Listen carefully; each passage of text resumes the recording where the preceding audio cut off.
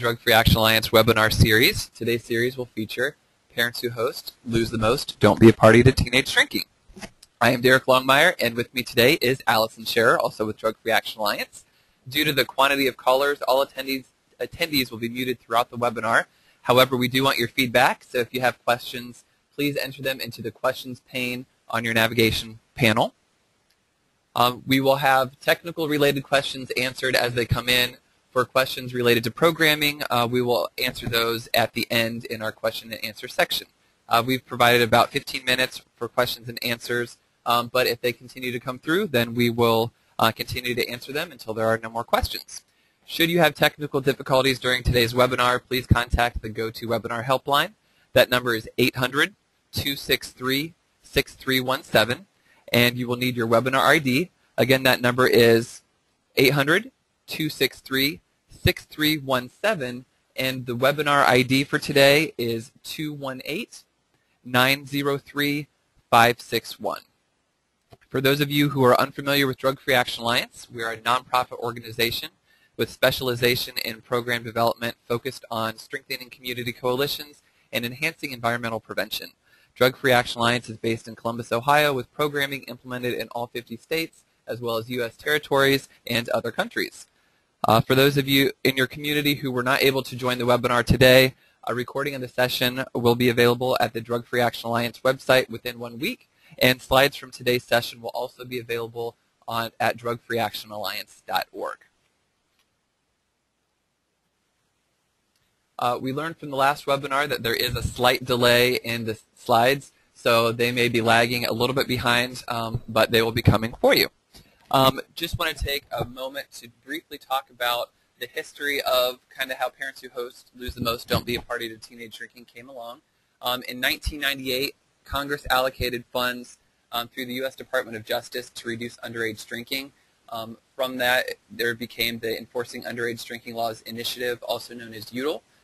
The one requirement for that, well, there are several requirements, but one of the requirements for that funding is that there must be a law enforcement component related to that funding. All states were eligible to receive an annual allocation that was also open to the District of Columbia and the U.S. territories. So since 1998, there have been a lot of funds going to states related to UDL. Many of those funds were directed purely to law enforcement entities. Ohio was set up a little bit differently, that the funds were sent to our single state authority dealing with alcohol and drug issues, and from there they contracted with Drug Free Action Alliance to provide services related to Parents Who Host Lose the Most, Don't Be a Party to Teenage Drinking. When the UDL funds came about in 1998, a statewide task force was created. It included state departments, law enforcement entities, prevention-focused agencies, and community coalitions. This was held to determine what we wanted to do with the funds and what would be most appropriate for Ohio.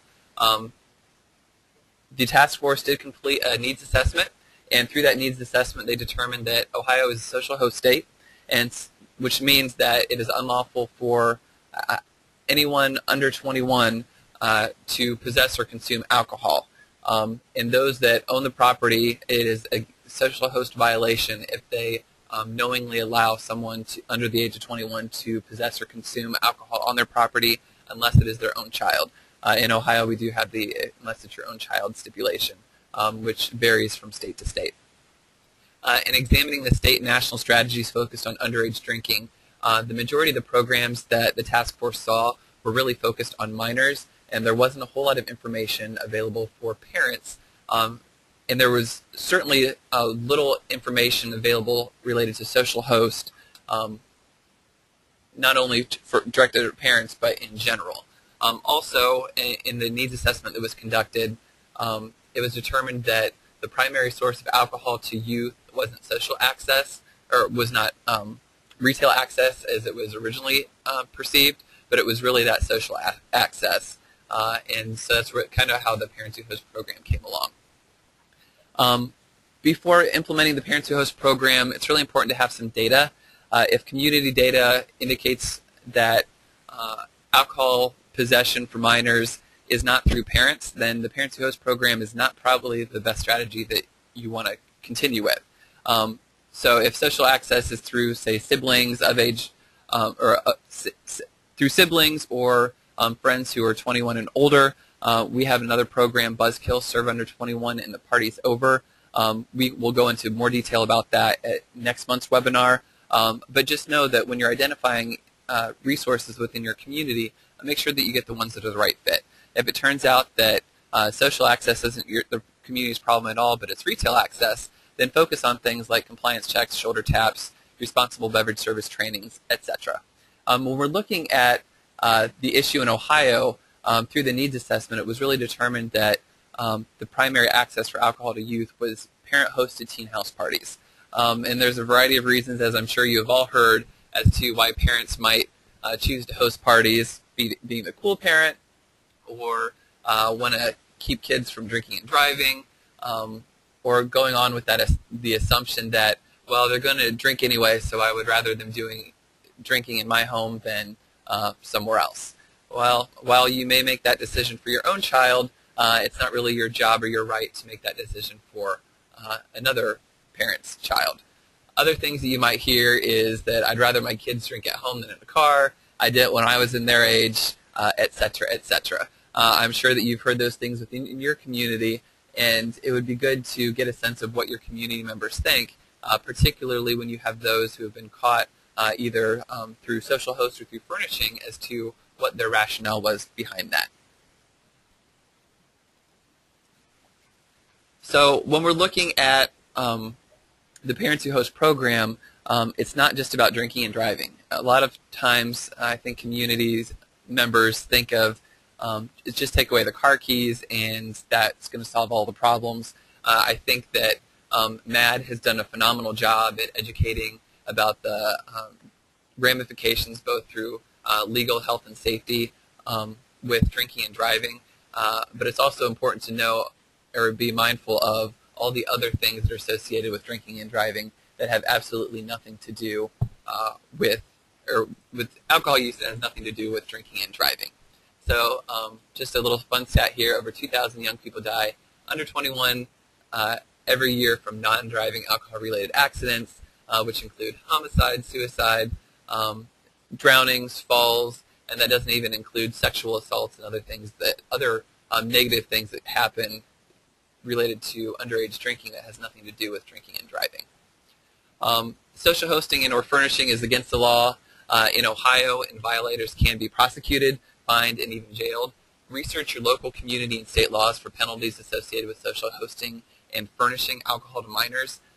If you don't have a social host law within your community or state, that doesn't mean that social host or that Parents Who Host won't be a good fit for you. There's also furnishing and other things that can kind of pop up. Parents play a major role in their children's choices to use alcohol. Various studies have kind of shown how significant a parent's influence is, and it's important that they are helpful in communicating not only their message, but partnering with schools, with law enforcement, other businesses to collectively say that providing alcohol to minors is just not safe and it's not acceptable. Adolescents, we know, do listen to their parents when it comes to alcohol use, tobacco use, other drug use. So it's important that those parents had those conversations with their students to really know about that. Also, when we're looking at social hosting related to underage drinking parties, it really does send a mixed message about the acceptability of drinking, and it shows that students don't have to obey the laws. So that's certainly not a good example that we would want to set for our young people, that we don't really need to be mindful of what the laws are or follow them. And it also contributes to the misperception that all youth drink when there's just that community norm that, hey, everybody's doing it and it's just part of our culture. If it is a part of the culture, then it's certainly something that should be looked to be addressed because that's certainly not healthy or safe or legal for that community. When we're looking at some of the objectives of Parents Who Host, there's various community-wide benefits, but there's three primary objectives. The first is to educate parents about the health and safety risks of hosting underage drinking parties and or serving alcohol to teens. And while the Parents Who Host message and the gavel represent a legal focus, it is also important to examine the health and safety aspects of hosting or serving alcohol to teens. In looking at the second objective, increasing parental awareness of and compliance with state underage drinking laws, in the eyes of the law, ignorance is no excuse, and while many well-meaning parents may choose to host or serve alcohol, it's just not something that is legal, and law enforcement won't say, oh, well, you took away their car keys, then you're not at fault. No, that's not acceptable, so law enforcement will continue to prosecute with that. And in my opinion, the most important and the longest lasting objective is the third, which is to change community norms related to social hosting.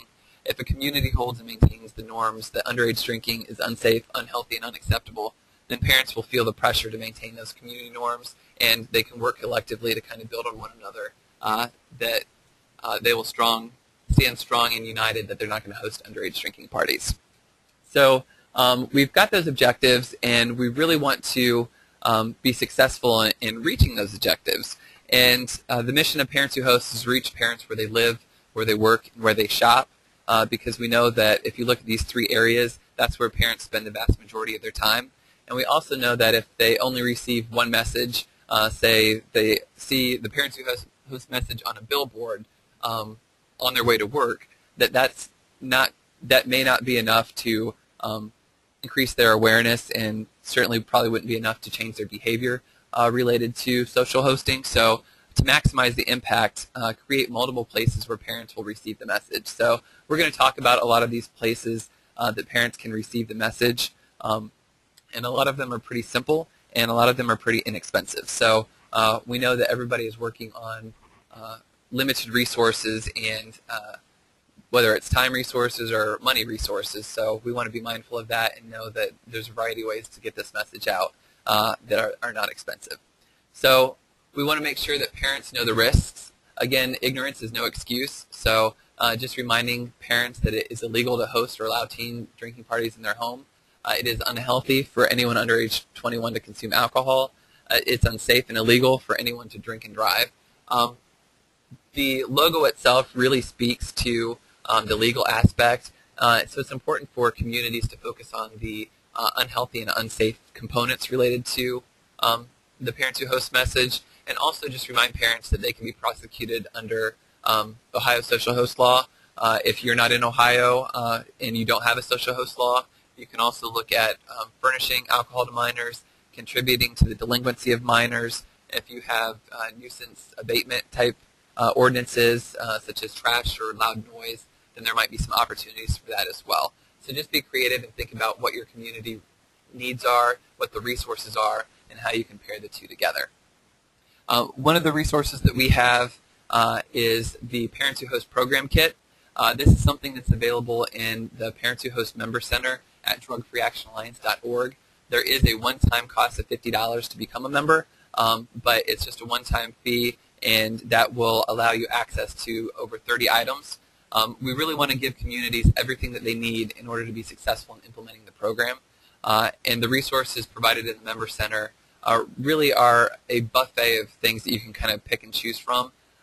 Looking at things that are available to your community, there's templates for a scheduling of activities. All these are resources that have been generated and ideas that have come from communities who have implemented the program.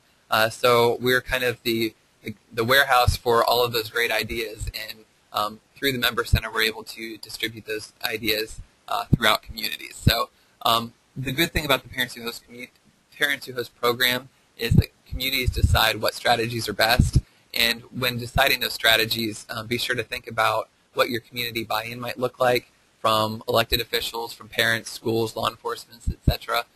Think about capacity within the community, and also think about community readiness. All these pieces are important, and really making sure that your program will be successful.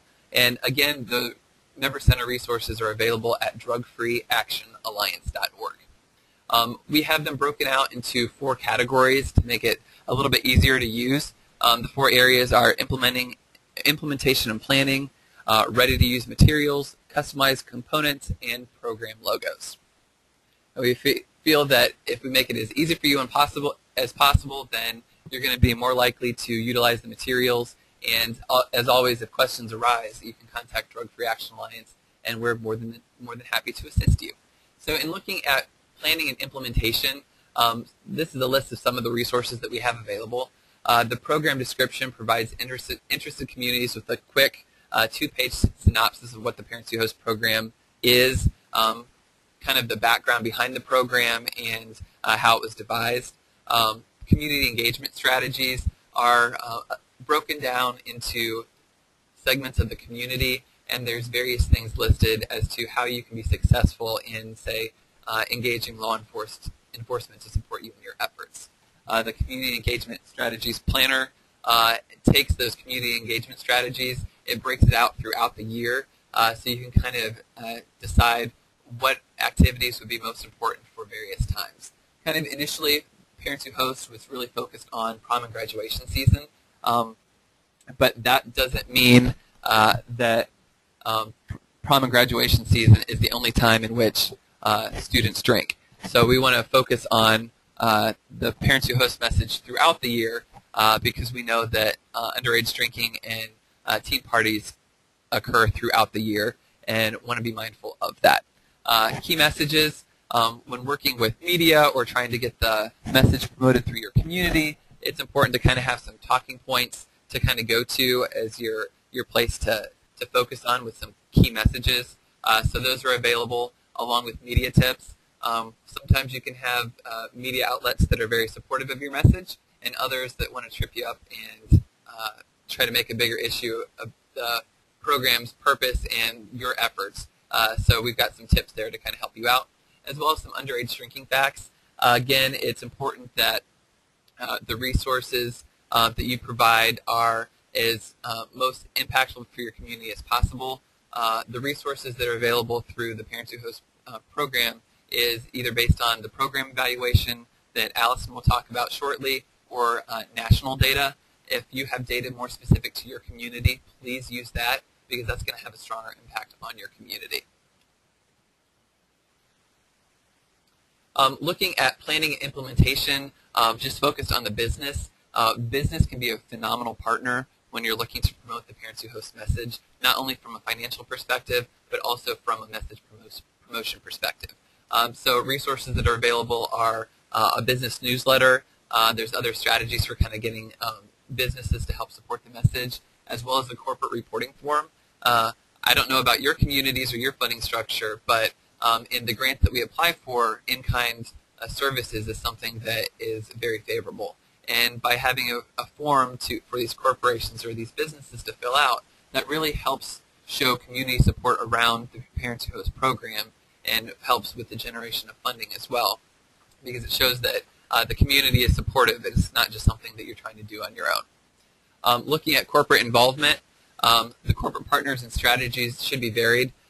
Don't go in with kind of the same ideas for a carryout as you would for an energy business. So make sure that your strategies that you have that you can work with the corporation are varied and really specific to what they could offer, and also look at things not only for their employees but also for their customers. So the resources available should be something that can kind of hit both areas, because again, we're trying to reach parents where they live, where they work, and where they shop, and whether it's where they work or where they shop, both are equally important outreach areas. So within the way that the Parents Who Host program is set up, particularly within the Member Center, everything is easy to customize for your own community. Corporations are invited to put their own logo on things. Two examples that we have on the screen here are a grocery bag that a grocery store had printed up and distributed out through their 4 locations, and the image on the right-hand side is of a carry-out that has the Parents Who Host message on a window cling, so that as patrons come to their establishment, as they're going to get their alcohol out of the coolers, they're reminded of that Parents Who Host message. So hopefully that will be the trigger that they can hopefully change their mind and not provide alcohol to minors if that's what their intent was. Typically through our business outlets, we reach hundreds of thousands of customers and employees throughout Ohio annually.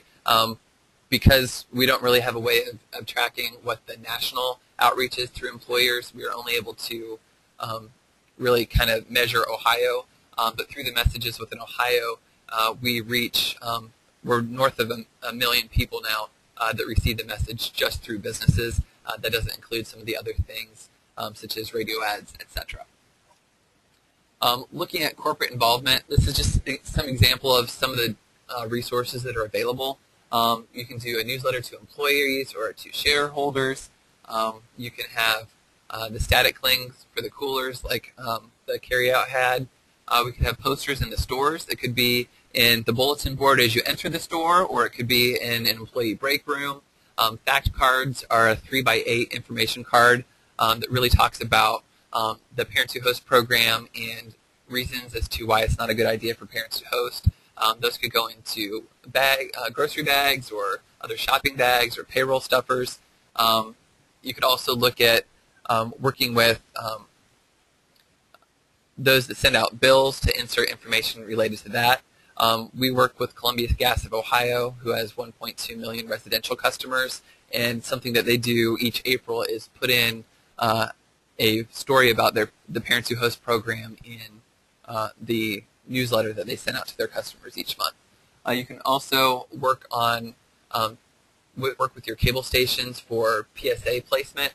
A lot of them are required to have a certain amount of time blocked for PSAs, and what better way than using the Parents Who Host message and some of the things that you're working on in your community to really promote that. And something that's been popular is in-store public announcements of a Parents Who Host ad, whether it's a grocery store or a clothing department store. They many times do in-store announcements, and it's great to have that reminder go through there, particularly in the evenings when parents might be preparing for those parties that they may be hosting for, or at other key times such as homecoming or prom, other areas that are kind of big like that. Looking at some of the ready-to-use materials, these are very focused. That includes a message from our honorary chair, Clark Kellogg, who is most noted as the CBS analyst for college basketball, is our honorary chair. He's also a trustee for the Ohio State University and is a vice president for the Indiana Pacers. So he has a lot of notoriety, particularly within the realm of basketball and athletes. So he's been a phenomenal partner to really get that message out to that athletic community, because we know that athletes statistically are more likely to drink underage than non-athletes. So he's been wonderful in not only connecting with the athletes, but connecting with the athletes' parents.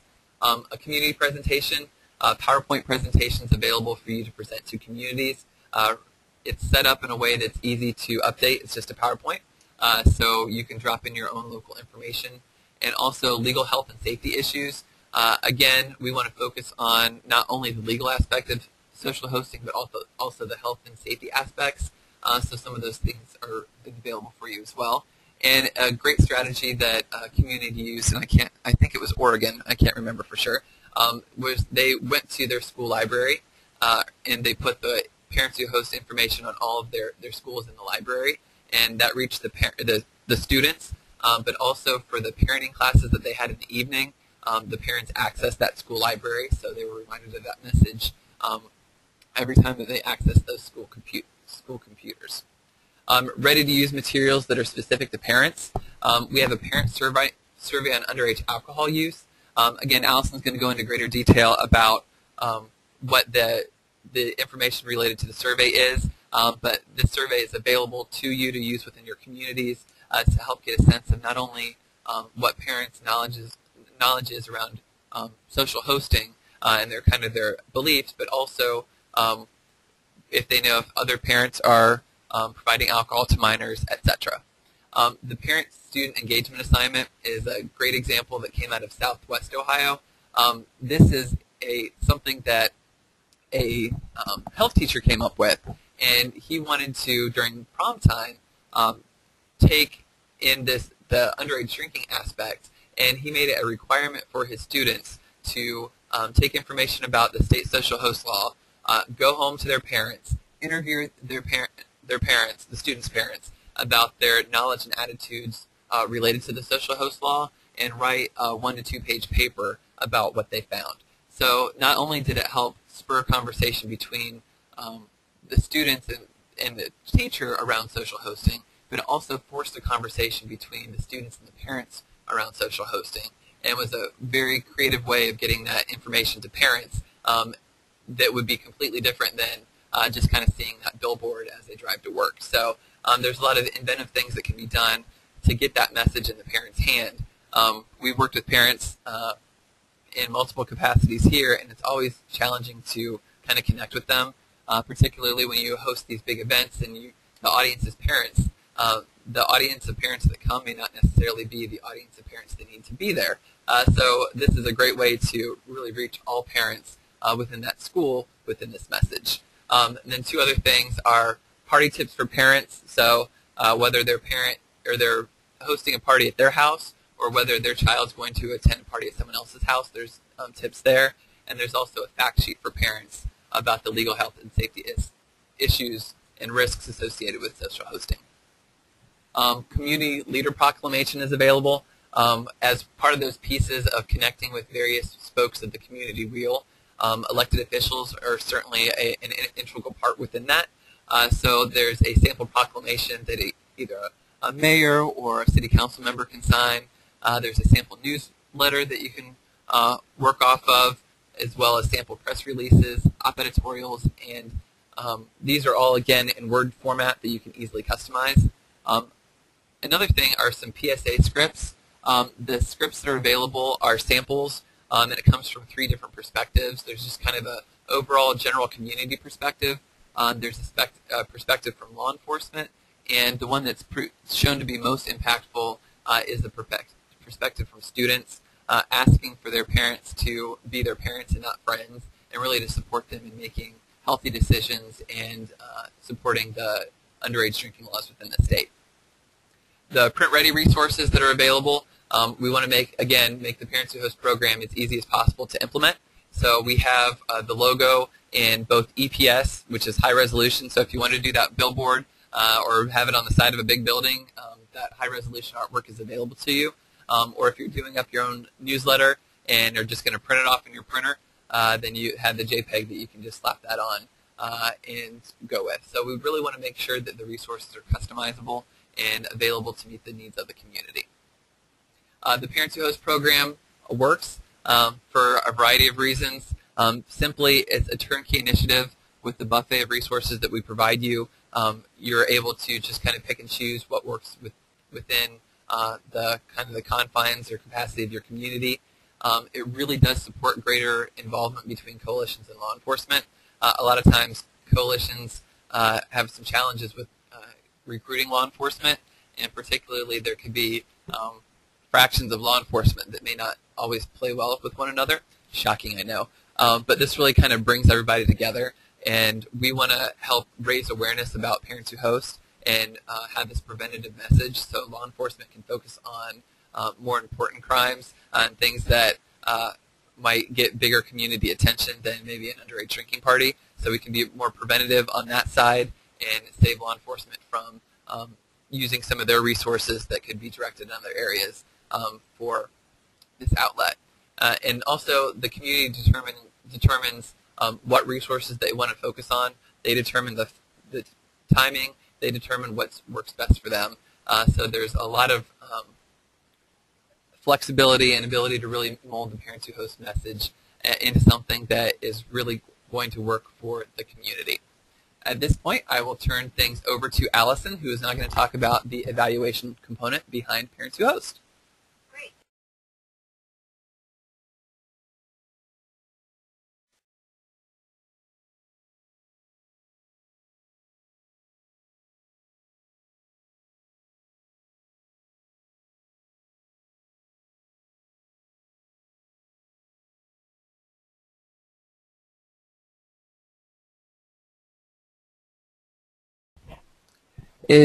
If you were able to hear Allison, I'm getting some messages that we can't. Evidently, Allison her headset might have gone out. So we will just pass you over to me. So it'll show that I am talking, but really it's Allison. I'm not throwing my voice. Here you go, Allison. Technology, it makes for so much fun. So hopefully this is okay and you all can hear me okay. If you can't, please do use that questions pane to let Derek know if you're continuing to have any problems, and he'll try to help you from that side. But it sounds like we're getting the thumbs up. So sorry about that. So as we're looking at the evaluation questions and questions that we get, I just want to ease into that a little bit first by just talking about the amount of recognition this program has had and how widely it's been replicated. So when we're looking at 2001, we're going to talk more about this piece in just a minute, but CSAP through SAMHSA and the original version of NREP did find and acknowledge Parents Who Host as a Promising Prevention Program Award winner. So we're going to come back and talk about that in just a bit. We've also been recognized here in our own state. 2001, we got the Exemplary Prevention Program Award. We know that since 2001, we are now being highly replicated, not just in a few places, but in multiple places in many, well, all 50 states. But for a long time, we may have only had like one group in one state. We're very widespread throughout pretty much all 50 states now. With this program, we're also in the Virgin Islands, Puerto Rico, Canada, and Japan. We did not start out with that as our goal. We started out with funding for our state to spread this message and have more community-based environmental change and community norms change at the local level throughout Ohio around social access to alcohol and the parental role. But by doing a lot of presentations about our program locally throughout the state and nationally, and how easy it really is to replicate and how freely and willingly we were to share it and give it very easily to others, it really did spread like wildfire. And some of that spreading like wildfire is that it is such a simple standalone message, even in just the logo. But then the ancillary materials and other pieces that come with it and how easy they are to replicate and get out, all those other collateral materials. The customizability of it, that it was very inexpensive. So that was part of why it spread so quickly and nationally so early in our own implementation of the program, that it kind of like when I came to work here in 2006, we used to make the joke, wow, the horse is out of the barn. It is way out of the barn, running wild in the pasture. And at that point, as you're going to see with some things with NREP and where we already were, it created some barriers for us as we looked at our evaluation, actually. So it was a good and bad problem to have. So I want to talk about NREP. Originally, NREP, for those of you familiar with that term, may know it differently, but originally NREP stood for the National Registry of Effective Prevention Programs. And in its initial incarnation, 1,100 programs applied to be acknowledged as either a model program, an effective program, or a promising program. And 150 programs got one of those designations, and in 2001, Parents Who Host was one of the ones that was designated as a promising program. And some of why we weren't any further is because we were still very young. I mean, we really got started in '98 with our funding and really didn't roll out till like '99, 2000 here in Ohio. This was very early in the implementation of the program, so we just didn't have the evaluation results in yet. So that's why we were a promising program. In 2006, as we continued to trunk along and do our implementation here in our state and help other states as best as we could as they were starting to implement things as well, we found that NREP was changing. SAMHSA put out a notice to everybody that NREP was now going to stand for the National Registry of Evidence-Based Programs and Practices, expanded to include some mental health and mental health promotion. We also had some new criteria that were put into that system, and then all 150 programs that were previously certified under NREP had to reapply. So we had our original evaluation design that was already in place before all these new criteria, and it did not have any kind of control group. And in fact, I mean, it was evaluation on a shoestring. When you really look at the amount of money needed to do research the way the new NREP criteria is, much less that we were, you know, 5 years down the road now with an evaluation design already in place that was good, but certainly wasn't at that research level that NREP needed. So for our approach, for our reapplication in 2006, our program had already been running again statewide for years, included a lot of media messaging across very diverse channels, whether it's TV, print, billboard, movie ads, but it was more than just a messaging campaign. There are other local level environmental changes that communities were working on. But our survey design had always had a component about exposure to the actual message. And in 2007, NREP did approve for us that we could use something called propensity score matching. And don't ask any questions about that, because that's as much as I'm going to be able to tell you about that, because I'm not our evaluator. But it was a new design that we could use of how to relook at the data we already had. And what we were going to do is utilize the existing data and see if we could create a pseudo-control group out of the respondents who said that they could not recall specifically hearing that message, and then see how the rest of their survey answers compared to the folks who did recall seeing the message. So the good news and the bad news is that, unfortunately, the number of respondents who had not heard the program message was really too low to proceed. We did not have a high enough N to make that statistically viable as a design in the end. So within Ohio, the good news is the program consistently, over every year, a very large margin, more of those respondents had recognized and heard the message, parents who host lose the most, don't be a party to teenage drinking, than had heard MAD, Prom Promise, the generic just don't drink and drive, and DARE.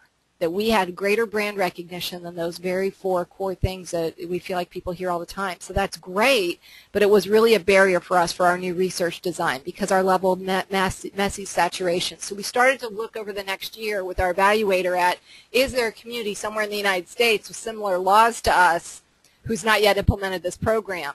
Hey, good news. No. Bad news for the evaluation, good news for the program and its utilization. Again, it's been so easy to replicate that it spread like wildfire. So really where we're at is by 2007, 2008, we didn't have a data set that could be utilized for the new NREP designations and application process. We didn't have the capacity because the money was shifting and the priorities were changing. And then soon thereafter, the UTIL money, everything started to really shift. We actually shifted into a new program that we're going to do a webinar next year called Buzzkill, addressing the social hosting on college campuses, which Derek will talk more about here before we wrap up the webinar. But a lot that evaluation dollars really went to that new program where we did put in a control group design right away because we learned our lesson. So really tough stuff. But the good news is, we do have very consistent positive findings from a scientifically done evaluation of random surveying here in Ohio between 2001 to 2008. And the trend data on this is very positive, especially in some key measures that are the ones I'm going to share with you in our limited time today. So let me go ahead and just tell you a little bit about this program evaluation design. Applied Research Center out of Miami University through Dr. Robert Suford, he's the director, designed this evaluation for us. And from 2001 to 2008, we conducted annually a survey in June and July, quickly following on the heels of our biggest push. Even though Parents Who Host is a year-round program, the biggest push is always around prom and graduation time when those parties and parents hosting those kinds of parties are more predominant. So we do a household survey, and through census data, we're able to identify households with teen population, and we would survey the parents first and then ask the parent if we could also speak to the teen. So you're going to see in some of these data set pictures sometimes 3 columns where you've got all parents, and then you have matched parents and matched youth. And those 2 bars on the bar graphs that say matched are from households where we spoke to both the parent and the youth.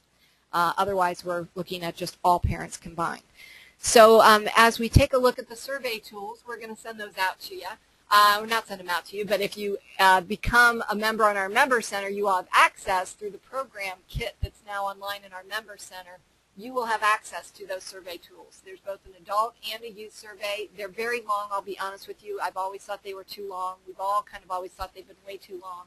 But they are tested, scientifically valid, reliable questions that you can pull from to create your own questionnaires. Please feel free to use that as you wish.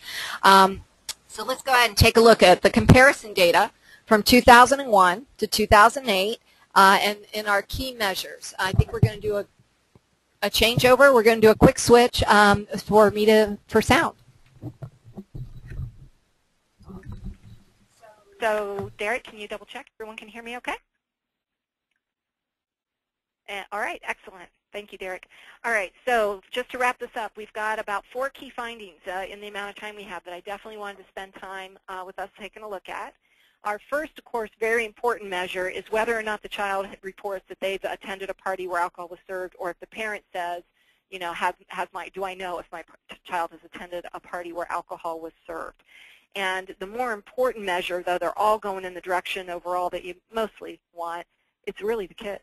The kids are saying that that's gone down, and the kids are going to know that certainly more than the parents may know.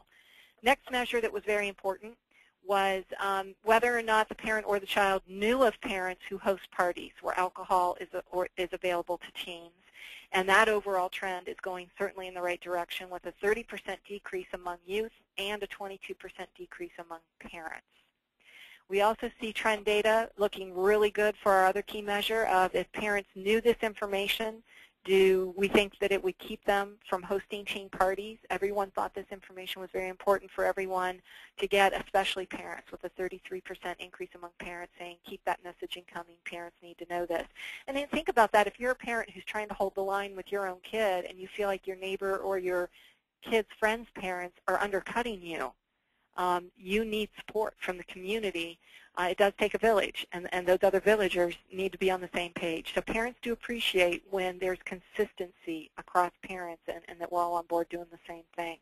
Real important other measure, because we know through lots of research that if parents are regularly having conversations with their teens about their expectations and about alcohol and other drugs, that we want to see an increase in those conversations. So one of our measures also is whether or not the information led to a discussion about the dangers of going to parties where alcohol is served. And I think it's great that we see an increase among parents. That could be the good parent syndrome. So I'm more interested in the youth measure here, and we're seeing a 32% increase among youth who say, yes, their parents have had those conversations with them. So that was very powerful to see those 4 key trends. There are certainly other trend data from our research as well, but those are some of our key measures that have always been a focus for us as a sign of success. That information is also available on our website, and I believe Derek's going to take it from here. See what questions we have. Thank you, Allison. And we do have some questions. Some of them we can answer together. The first question that I have, and I don't know if you've had any from earlier in the session, does this law make it easier for police to enter the home if they feel an underage drinking party is in progress? From Mary Lou. Mary Lou, that really doesn't increase access to a home. What it does is it provides another charge that law enforcement might be able to go after that may be a little bit easier than, say, contributing to the delinquency of a minor charge or other things related to that. The next question is, which of your practices have been most successful in reaching parents who want to be their child's friend / the cool parent and or lack a backbone to set limits on their tweens, teens, college students? From Patricia.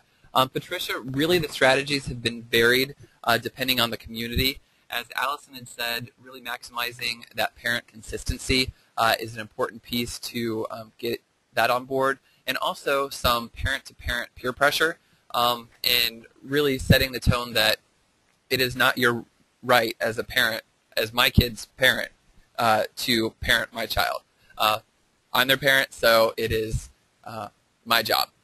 So that's kind of an approach that you can take, but it really just depends on the community, what the capacity of the community is, and what resources are available. Everybody kind of approaches the parents who host from a different perspective.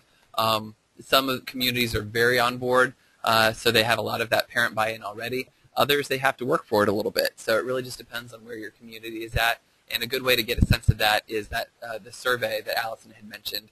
The shorter version is 13 or 14 questions, and will help get at those issues much more easily than the longer survey might, but you're certainly welcome to do any of the survey in the fuller version if you so desire. And I'm just continuing to scroll through. Have online ads been done, and is it permissible as an evidence-based success, or has there been evidence-based success with them? Communities have done ads online focused on things that parents might be focused in. That is not one of the components that we evaluated through our phone-based survey. So at the time, we didn't do any advertising related to online, but it has been done. So Tim, that's the best that I can tell you, really. We don't have any evidence in terms of evaluation data to support it, but it is a good, cost-effective way to get your message out there. So from a message distribution perspective, it seems like that would be something that would be good. Would you consider broadening your target audience to adults who host Lose the Most? So landlords who rent beach or mountain resort houses to under 21 consistently spell out in their lease consequences if the property is used for underage drinking, e.g. penalty, fines, parents notified, etc. Thank you, Patricia. That is a great question, and it's one that we get asked an awful lot. They want to know what about adults who host or people who host or those who host. Persuasion research really indicates that a targeted message with a specific audience is the most effective. And for the parents who host message, parents are that target audience, and a watered-down message would not be as effective. Individuals don't relate to, and they don't internalize with words such as adults. They may be an adult, but they don't really look at themselves as one, or people who host, for instance. So research has indicated that students have a negative response to the red lettering and the gavel as well. So if we're looking at other areas such as college students, also the students might have seen this messaging directed to their parents when they were in high school, so that can turn them off. So we want to have our programs specifically designated for audiences. So Parents Who Host is the message specifically designated for parents. We do have one, Buzzkill, Serve Under 21, and the Party's Over. That will be the focus of the next webinar that will be next month.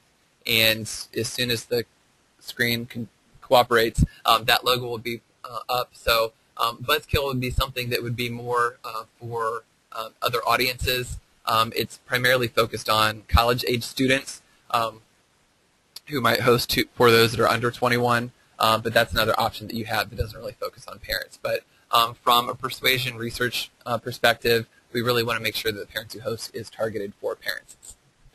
Thank you for that question, Patricia. Do you see a difference in implementation between rural and urban areas? That is a great question, and we did some mini grants related to that. In some urban settings, a phenomenon that I wasn't familiar with, I'm from a rural setting, was card parties where families come together in a house, drinking maybe occurring upstairs with the parents and downstairs in the basement with the students, and the two should never meet. That's not something that I'm familiar with from my background, but there was some specific messaging towards that.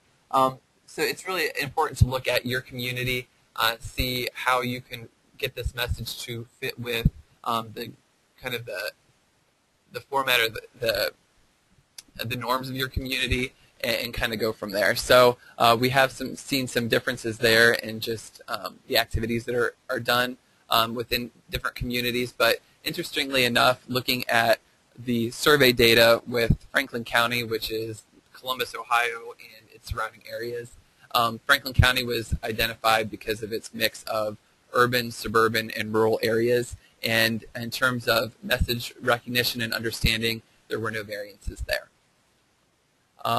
Will this presentation be emailed to participants? Jacqueline, thank you for your question. Yes, as I did with the No Program webinar, when the recording is completed and is made available, I will email that out to everyone, so we will certainly have that available to you. The next question, where and when do you suggest we survey parents and students? Kelly, that is a great question, and it is as varied as a community can be. We did a phone-based survey for the big survey that Allison was talking about, and there's challenges there, reaching parents with phones, having a phone bank available to use, other things related to that. Communities have just passed it out at basketball games, so it really just depends on what the capacity is and how scientific you want to be with it. and it can be varied. One community used SurveyMonkey, which is the tool that you'll actually use to complete your survey. And the first 10 questions of SurveyMonkey is free. Otherwise, I think their monthly fee for SurveyMonkey is somewhere around $20 a month, so it's pretty inexpensive. For that, you'd have to have parent email addresses or be able to, through the schools, connect with parents. So that resource is a potential option for you as well. So just think of it as creatively as possible. If you're looking for something really scientific, then a phone-based survey is what we used. But for that, I would talk to an evaluator because that goes beyond my capacity of knowledge. Michael, you mentioned next month's webinar. Yes, we are doing Drug Free Action Alliance webinar series. We're doing a feature of each Drug Free Action Alliance program. We're doing one program a month. The next webinar will be on December 10th and feature our Buzzkill Serve Under 21 and the Party's Over program. And our special guest will be Kelleen Weber and one of her graduate students, and she's with the University of Mount Union. So that will be coming up next month. How do you find out if you have a membership with Parents Who Host? We run the campaign, but I have never seen some of the materials you listed in the PowerPoint. Great question. You can email me at dlongmire@drugfreeactionalliance.org, and my information will be coming to your screen shortly, and we can check to see if you have a membership with the Member Center. Prior to the Member Center, we had a program CD that we had sent out. So with one of the benefits of the Member Center is that you don't have to renew your membership every year because we'll update that membership information, or the Member Center information, so you'll always have that, the most up-to-date information available. Oh, yes, sorry. One-time cost of $50 as opposed to the annual cost related to the program kits. I have a question from Louisa. Law enforcement usually responds to noise complaints, and do you promote the, it's a 866 under 21 tip line. Noise complaints are not a high priority for a lot of law enforcement, particularly if you don't have an ordinance against noise in your community. So that's not necessarily the best way to get law enforcement to respond. However, you're much better to get them to respond if you do have some type of nuisance abatement, such as noise ordinance. So if you do have something there, then they're going to be more likely to respond, but they're not going to see it as an immediate need. And for the under 21 tip line, we had our own tip line in Ohio, and that's what we promoted. That is no longer available, and quite honestly, I wasn't familiar with the under 21 tip line. And yeah, Louisa, that might be a tip line local in your own community. I'm not familiar with that. I doubt there is a national tip line that would then get you to your local law enforcement. That would be incredibly rare. There might be something statewide, or there might be something town to town, but that's potentially more localized. So maybe that clarifies that. And a question from John. What if a parent gives another parent permission to allow their child to drink at a party? Could the parent who distributes the alcohol be found liable? There's no such thing as parent permission in Ohio. The only way that a parent can allow their child to drink alcohol under the age of 21 is if they are, as the law indicates, within arm's reach. So the parent has to be with the child during alcohol consumption. They can't provide permission to a parent. So that would be something that we'd certainly want to focus on in your social host ordinance. If you don't have one, each ordinance or state law is different, so you'd want to check yours. But the way that the Ohio's is set up is that a parent cannot give permission for another parent to provide alcohol to their child. Do you have graphics or a PSA that can be run at movie theater? Thank you, Louisa. We have the Big Mistake PSA. And it's available on the Drug Free Action Alliance YouTube channel. You can also purchase the DVD. Depending on the format of the theater, some of them that still use the 35mm film, which is becoming more and more rare, thankfully. We don't have it in a format such as that, but the DVD is available, and many theaters are using that. Have you been able to track specific community data over time that has shown a direct correlation between using the strategy and youth access and in turn decrease in youth consumption? That is a great question, and it comes from Sandy Hinkle, who knows better than to ask that question. So the reality is, as I look at that question, words like direct correlation between any strategy, and certainly you might see that a direct correlation. As we implemented this program, we saw a decrease in youth access or youth report of access or youth report of parents hosting parties, and then in turn a decrease in youth consumption. As with any kind of environmental change or coalition work, we're always looking at our how do we analyze our level of contribution to a change. For our statewide evaluation, as you may know, Sandy, we don't have statewide data here in Ohio, unfortunately, about access, much less about even honestly a consistent survey for prevalence and use. On the local level, we have seen coalitions through their logic modeling and their data gathering see that needle move and been able to analyze their level of contribution to both youth access as well as youth consumption. Parents Who Host, as any other prevention strategy, is one prong on a many-pronged fork when you're dealing with underage drinking. So things all point in the right direction. It's going to certainly depend on what the community's doing and what else they're marrying it with. But there is good local level information we get from a number of coalitions about the success they're seeing, and that they do attribute that contribution to Parents Who Host as one of the prongs, certainly on their tool fork. Thank you, Allison. And this question is from Berna. How do you handle parents that you know are hosting underage drinking parties and feel it's okay? Well, there's combinations of things that you can do. There's the Parents Know the Facts that really focuses on not only the legal implications of social hosting, but also the health and safety, to help them understand that really it's not something that, while it's not illegal, it's certainly not healthy for their child. And in fact, most students don't drink alcohol on a regular basis, so you can kind of work on reinforcing some of those community norms.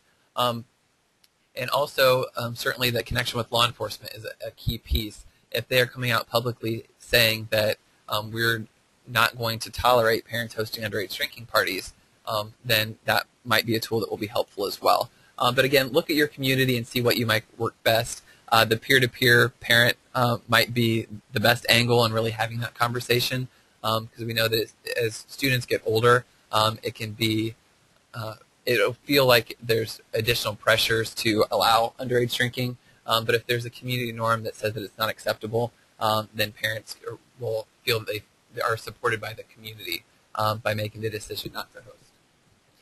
We have about 2 minutes left, so we will finish up these last questions. And again, if you have additional questions, you can feel free to ask them in the question section, or you can email me at dlongmire@drugfreeactionalliance.org. Does Drug Free Action Alliance also support responsible drinking with legal adults? If so, is there an abstinence or limited drinking program? Alice, do you want to talk about that? Sure. Certainly, as an agency, we look at environmental change and prevention across the lifespan, and research does support that most adults can consume alcohol in low-risk or moderate ways. The unfortunate reality is too many adults in our world don't know their low-risk guidelines or what drinking in moderation means for them, because it is different for everybody. We don't currently have a program that we've created. I do know that there are multiple programs out there that do address adult use appropriately. One recommendation might be Prevention Research Institute and their Prime for Life if you're looking for a curriculum. I also know that in Cincinnati, the Alcoholism Council has recently developed a low-risk drinking curriculum. And we can put you in touch. If you shoot me an email or Derek an email, we can get you the email address for Lori Higgins. And that's been so far a nice curriculum that's a short, I think it's more like a 2 to 3 hour piece that focuses on adult use of alcohol. It is something that I know for me, I felt strongly about philosophically as a preventionist, that we need to focus more on adults as well as youth. We just currently right now, Drug Free Action Alliance, don't have a program like that. Thank you, Allison. It is an hour has passed. We do have a couple other questions, but before we answer those questions, just so we're mindful of everyone's time, wanted to let you know of the 2 webinars that we have upcoming. The next is on December 10th, featuring Buzzkill, Serve Under 21, and the Party's Over. And the following webinar would be January 14th in 2014. and that focus is the Big Bull Vote, Get in the Game, and that really looks at the Super Bowl and the advertisements that are shown during the Super Bowl and the impact that might have on students and kind of their perceptions of alcohol marketing. Also want to just remind you that we will be sending out a survey of the session. We really want to assess the value of what you learned today and to help us determine what future webinar topics you might be looking for. Also, it's a great opportunity for us to see what we can continue to improve upon. Since this is a monthly series, we want to make sure that we get better as we move along. Going back to our questions, when students ask us as professionals if we drink alcohol, how do we honestly respond to them? As a responsible adult, I have a drink on occasion. Thank you, Mark, for that question. I think honesty is always the best policy if you have to answer the question, because a lot of times I don't know that you do. We all make our personal decisions, and whether or not we drink alcohol or who we vote for president. So some of those things, I think it's okay to say that that's not really the focus of what you're talking about. For them, it's important to underscore the effects of brain development, the legality behind underage drinking, and really focus on there's reasons as to why alcohol is made legal for those who are of legal age and illegal for those who are minors. Allison, do you want to add to that? Not to add to that, but just because we're really at our time, we did have a request to see the 2 webinar dates again and to see your contact information just as we're wrapping up. That's our last 2 things. I think we're done with questions. And again, the webinar dates are December 10th and January 14th. You can access those at drugfreeactionalliance.org, and from there you can go to our events page. And my contact information will be on your screen shortly. There we go. And you can contact me at 614-540-9985 extension 16 or D. Longmire at drugfreeactionalliance.org. Thank you all for your time and your attendance. We hope that you will join us on December 10th for Buzzkill Serve Under 21 and the Party's Over. And really look forward to your feedback related to this webinar so we can continue to make things better as we move along. Thank you and have a wonderful afternoon.